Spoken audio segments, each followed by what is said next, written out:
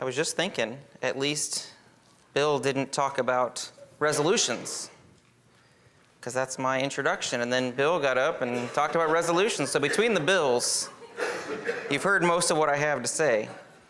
But it is New Year's Eve, and this is the time when a lot of people make commitments. They make resolutions. How many of you have written down a resolution? See? Wise. If you don't set high expectations, you will meet them every time. I looked up some of the number one resolutions. You probably can guess most of these. It's just a few. To lose weight is a big resolution a lot of people make. To learn something new was high on the list. To work out more often. Debt reduction. More time with family and friends, and eating healthier. Those are some of the top resolutions that people make. And then there's those of us who are just happy to be here with our pants on the right way. Most resolutions don't make it. Bill talked about making it 2 weeks, and I think that's pretty good. But people try to go alone. They try to have this new diet all by themselves. Resolutions aren't really attainable in the first place. I say I'm going to run a marathon by the end of January. That's just not going to happen. I might have a Star Wars marathon, but that'd be the extent of it. People give in too easily. They don't have a plan to achieve their goals. They just say, well, I want to do this, and that's my resolution, but they don't have a way to get there. Being devout is what we're talking about today. That's a term we hear a lot in regards to faith. You know, Catholics are devout, Jews are devout, Muslims are devout. We hear that. We're going to learn about being devout today out of Matthew chapter 3. I want to take a look at John the Baptist. I think by looking at his life, we can consider him to be devout, and I want to consider him to be completely devoted to his faith and to his Messiah and to the role that he was called to serve. I want to look at the Pharisees and the Sadducees a little bit and how they thought they were devout, but where did they go wrong? And I want to look at Jesus, because that's always a good thing to do at church, is to take a look at Jesus. There's a particular message that Jesus and John the Baptist taught that they held really high, and that message is of repentance and baptism. And I want us to know what that message meant to these two guys that we're looking at as kind of role models today. We agree that those guys, we consider them to be completely dedicated. Jesus and John, they were completely dedicated. And so we should know from the example that they gave us how we should be. If you consider these guys as role models, where do you stand? Are you devoted completely? Are you devout? What's it going to take? Let's say a prayer and take a look at some of the first part of our passage. God, thank you so much for the life of Christ that we have recorded in our scriptures. I pray that we would do a good job at looking through it, that we would do a good job at seeing the words that were written and seeing the actions that were made, and we can see the life of Christ as an example for us. I thank you for Jesus. I thank you for John the Baptist and those examples we have today. In Jesus' name I pray. Amen. Let's take a look at Matthew chapter 3. We'll look at the first 6 verses for now. Now in those days, John the Baptist came, preaching in the wilderness of Judea, saying, Repent, for the kingdom of heaven is at hand. For this is the one referred to by Isaiah the prophet when he said, The voice of one crying in the wilderness, Make ready the way of the Lord, make his paths straight. Now John himself had a garment of camel's hair and a leather belt around his waist, and his food was locusts and wild honey. Then Jerusalem was going out to him, and all Judea and all the district around the Jordan, and they were being baptized by him in the Jordan River as they confessed their sins. There's a lot to say in that little chunk of scripture right there. John the Baptist, who is this guy? Wandering around the desert in this sleek camel skin jacket, a nice leather belt to really bring the ensemble together. We can read for ourselves that he was a pretty good guy. He was devout, he was devoted, he was committed. But where did John the Baptist come from? If we flip back just a little bit, and we kind of skipped over some of this, but we can see that his parents, Zacharias and Elizabeth, Zacharias was a priest, and even his mother Elizabeth, she was from priestly lineage as well. So he came from a pretty godly, priestly, upstanding family. They were righteous, and they kept the law. In fact, Zacharias was on duty. He was in the temple burning incense. They cast lots, drew straws, rolled dice, whatever they did, and he was the one that went in to light the incense before God. And an angel shows up with some news. And this was the same angel that we heard about last week, that we thought a lot about Gabriel last week, bringing Mary that news. I think he probably leaves the temple here with Zacharias and goes straight over to Mary's house. And he tells Zacharias that he's going to be a father. And Zacharias, just imagine if an angel comes in this room and tells any of us here, you're going to have a child. A lot of us would probably laugh. No way. I am way too old to be having kids. And I know you guys have a couple years on me. So Mary stayed with Zacharias and Elizabeth for a little while, and even then, little John in Elizabeth's belly got excited when Mary came in the door. And the next thing we see, John is coming out of the desert preaching repentance and baptizing people. Even Jesus gives John a little tribute in Matthew 11:11. He says, "Truly I say to you, among those born of women," this is Jesus speaking, "there has not arisen anyone greater than John the Baptist. Yet the one who is least in the kingdom of heaven is greater than he." Even Jesus puts John as he is a solid guy. This is a role model. If Jesus speaks so highly of this guy, surely we can look at him and see a good example for our life.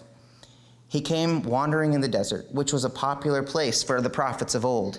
That's where they went when they wanted to have a little chat with God, when they wanted to hear a message from God. They would go out. We see it with Elijah back in 1 Kings a couple of times there, and we know that in the desert was where the Israelites were when God gave them the law. It's even speculated that John the Baptist lived with a group called the Essenes. This was a sect kind of like the Pharisees and the Sadducees. The Essenes, they were very devout. They lived kind of communally out in the desert. They didn't really have money. They didn't really have things. They, many believe, practiced celibacy and spent their day in study of the scriptures. They would come together. They would do a ritual bath each morning to get themselves clean for the day, for studying God's word, for having their meals together. And they would spend their day in God's word. They were very devout, very dedicated to knowing and living God's word. They even had a monastery of sorts near the Dead Sea and responsible, it's believed, I wasn't there, I don't know for sure, that they were responsible for the Dead Sea Scrolls, which is one of the biggest collections, biggest discoveries we found supporting our scriptures today. All the copies and fragments, nearly 1,000 scrolls and bits and pieces of what we have in our Bibles. There was a vast library which was preserved of these scrolls that they would copy, they would study, they would read, they would spend their days with. If John was with these guys, even if he wasn't, that was the lifestyle that he lived. And that shows us even more how devout John the Baptist was. We look at John and we see him as a man we can look up to because he was so dedicated. He lived in the desert. He came out of the desert wearing skin, eating locusts and wild honey. We know from just a little bit later in this passage that John even baptized Jesus. So with all we know about John, maybe we should take a look at what he taught. And maybe we should pay attention to his message. The message that God spoke through this devout man that we know as John the Baptist. His message was simple. Repent. It was the same message that Jesus preached. It was the same message that Jesus sent his disciples out with. Repent.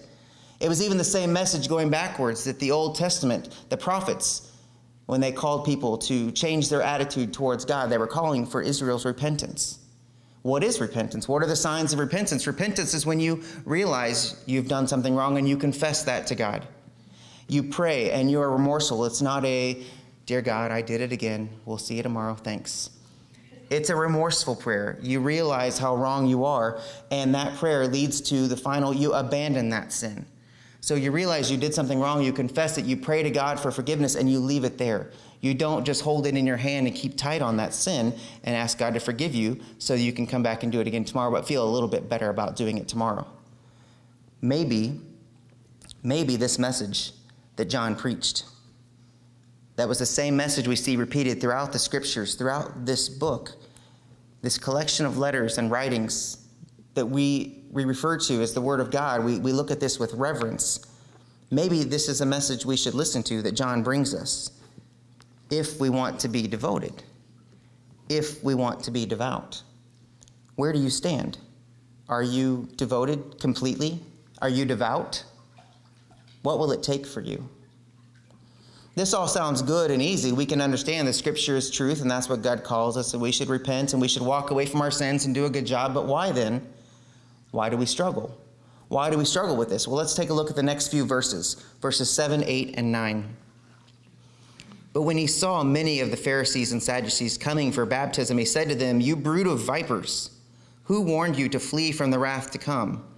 Therefore, bear fruit in keeping with repentance, and do not suppose that you can say to yourselves, 'We have Abraham for our father.' For I say to you that from these stones God is able to raise up children to Abraham. The axe is already laid at the root of the trees. Therefore, every tree that does not bear good fruit is cut down and thrown into the fire." John tells this group of religious leaders to bear fruit in keeping with repentance, and that God can raise up children from stones. Basically, if you don't live a life that reflects your repentance, you will be cut off. It's useless for you to go through the motions. It doesn't work to simply talk the talk and not walk the walk. God doesn't need you. God wants you.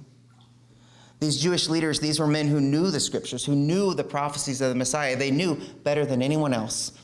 And they were coming to be baptized, which included that repentance. And John gives them a warning. There's nothing magical about the water. Being baptized doesn't make you change. You are baptized because you are changed. You are baptized because you are repentant. This is a touchy subject. We don't want to challenge what we've come to know. We struggle and to challenge church tradition. We hesitate to challenge church leadership that we've been raised with, but please, challenge me, challenge the elders here. If there's something coming out that is not in the scripture, let's sit down and talk about this. Let's look at the Bible and see what it says. That's the accountability that we talk about as a church body. We need to make sure that we are doing what God has called us to do. But here today, we're looking at how to be. Here today, we're looking at the example of Jesus. We're looking at the example of John the Baptist. We're looking to do what he did. So what we see John doing here is is challenging church tradition. He's challenging the leadership of the church, essentially. John's situation was a little bit different. Don't call me a brood of vipers, please. As we see, as we keep reading, the Pharisees and Sadducees, they struggled. They wanted to do the right thing. It's just like our New Year's resolutions. If I want to lose weight, if I want to read my Bible more, if I want to eat better, if I want to work out, whatever, but I don't do it, it does me no good. Wanting to do those things doesn't really help you do those things. Wanting to accomplish goals is no good if you don't know how to achieve them.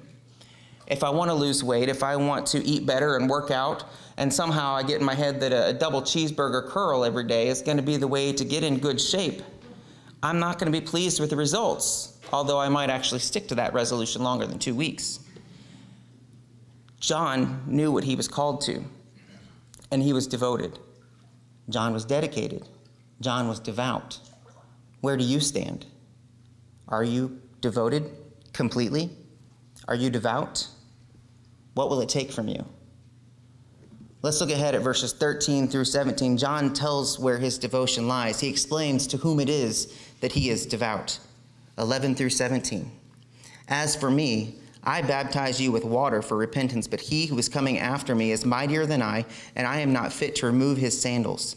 He will baptize you with the Holy Spirit and fire.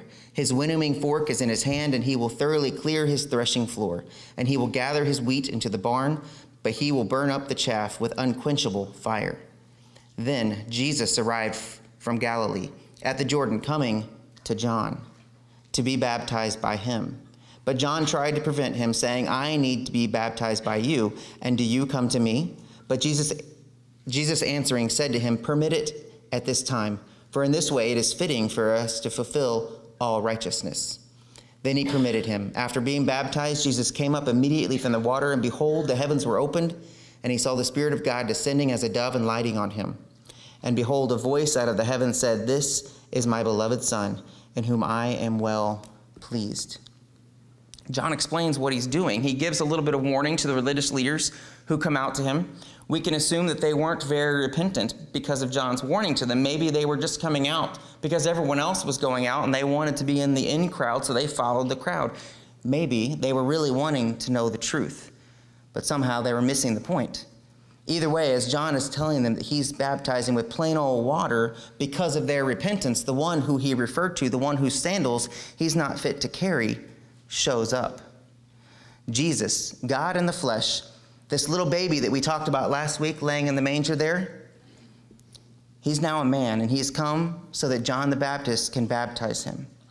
John was in the Jordan River baptizing people, and Jesus, Savior, Messiah, comes to be baptized. And I want to make this point here, since we're looking at what Jesus did, how he did it, so we know how to be.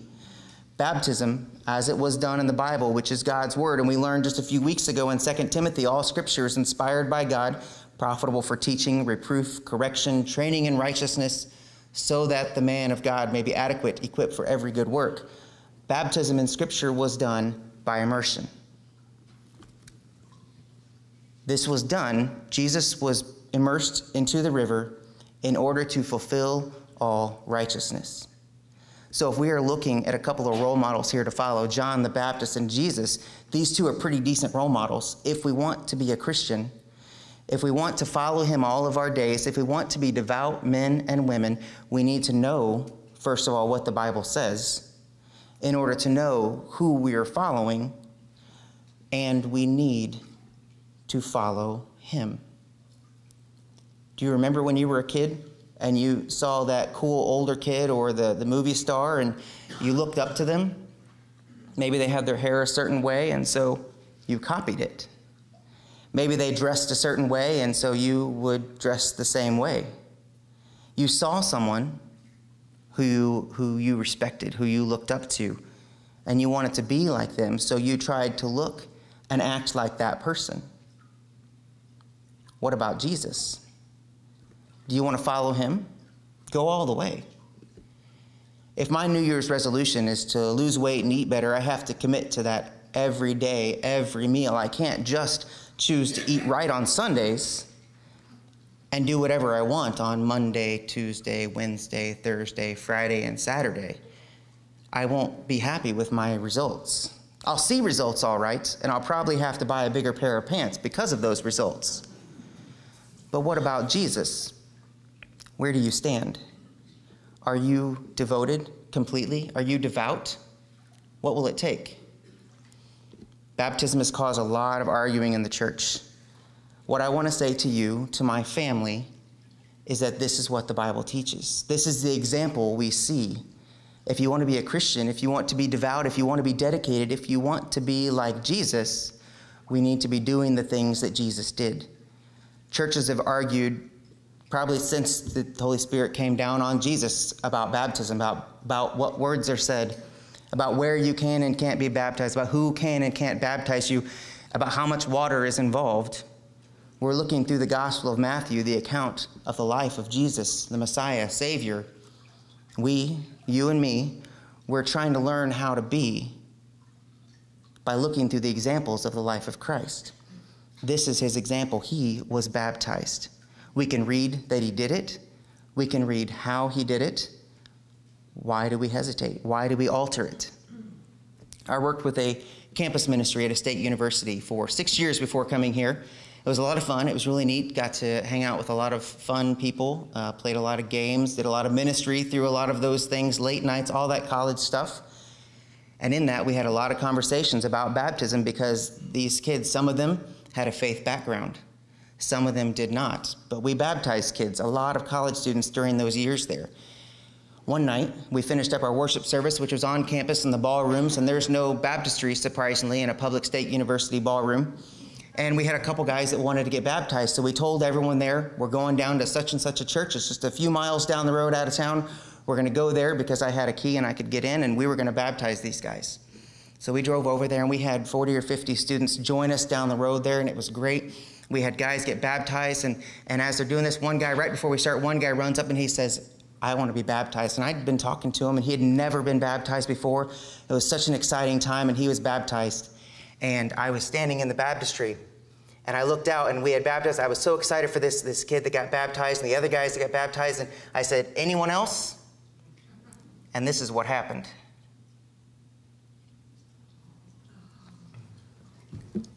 That's Crawford. And I looked up and said, anyone else? And we'd been talking about it for a while. His sisters had been baptized. Abby was baptized in the same baptistry. We took Paige out to a spring because she's very outdoorsy and liked the 54-degree water. But when I said anyone else, Crawford knew. We'd talked about it. He knew what it meant. He knew what he was committing to. And I saw on the side over here, Amy was holding him. He was sitting on her lap, and he jumped up and ran. He knew the way backstage. He knew all that. Amy was on the worship team, and he knew the secret paths. I looked at Amy. I was like, I'm not ready for this.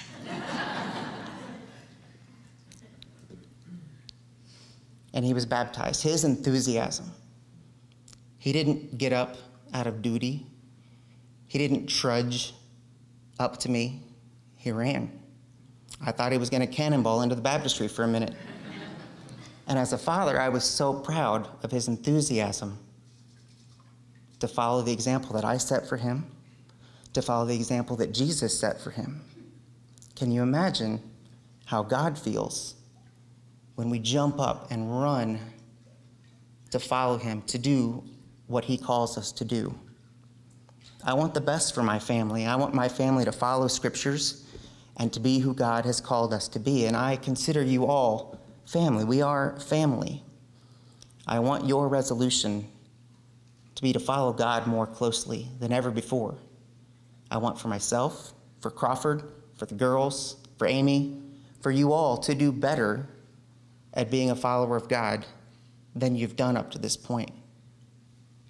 I want us all to be devout. I want us to take these resolutions and make it past January, make it past February, make it to the end, to run the race, to be devout like John the Baptist, to be devout like Jesus. Where do you stand? Are you committed completely? Are you devout? What will it take? We're going to sing another song together. And maybe right now you need to have some prayers to be a little more devout, to follow more closely the examples of John the Baptist and Jesus. Maybe you need to come forward and commit your life to being a devout follower of Christ for the first time. Or maybe you want to be accountable to living a life that God's called you to, and you want to call this church your church home and make this your church family. Now is the time to come forward, and let's make those decisions. Let's make that happen, and let's be devout followers of our Lord and Savior. Please pray with me. God, thank you so much. Thank you for your word. Thank you for your promises. Thank you for the joy that we have when we follow you, when we obey you. God, I pray that we would have the strength each day to do better than we did yesterday at following you, that we would be more devout today than we were yesterday, that we would make you more proud of us today than yesterday. God, I thank you that you give us that strength, you give us that guidance. I pray you would help us to be good examples to those around us, so that they too can see that joy and they can come running towards you. Thank you so much for Jesus, and it's in his name I pray. Amen.